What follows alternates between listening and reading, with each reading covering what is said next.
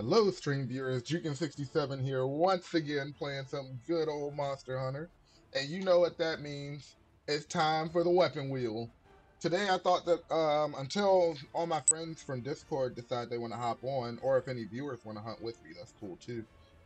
But until one of those things happen, I think I'm just gonna hop in and do random missions off the board. Like I'm just gonna drop in the random join requests and see what I get.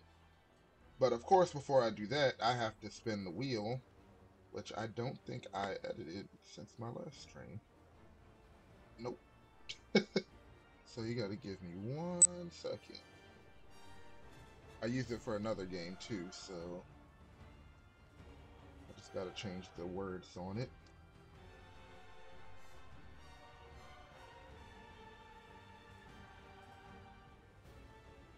But yeah, it's fun. I'm actually really enjoying using the weapon wheel instead of like randomly deciding, oh, I think I want to play this today.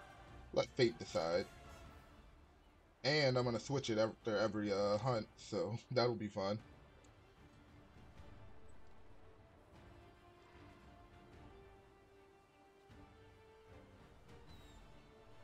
Okay, so many weapons.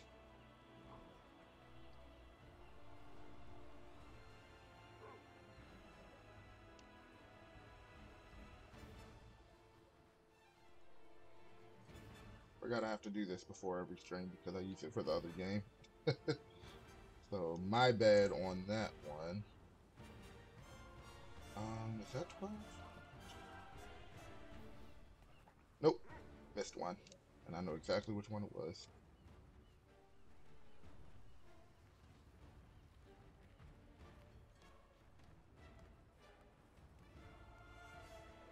It's only 11. Which one am I missing? Okay, brain, function, please. What weapon am I missing? Okay. With all that stuff. Oh, I know which weapon I'm missing. And uno más.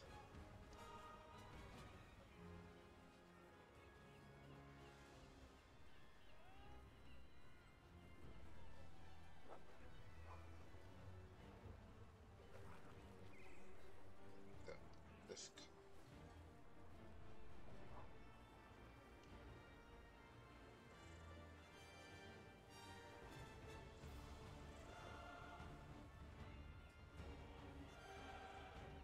Of course, it's not adding it.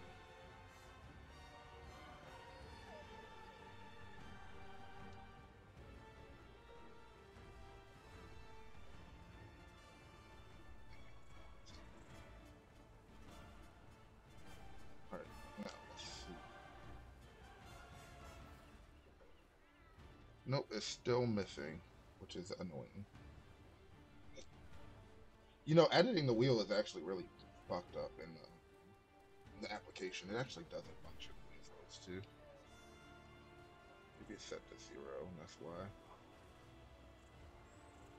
Wait, it changed them all back. Bruh. Oh.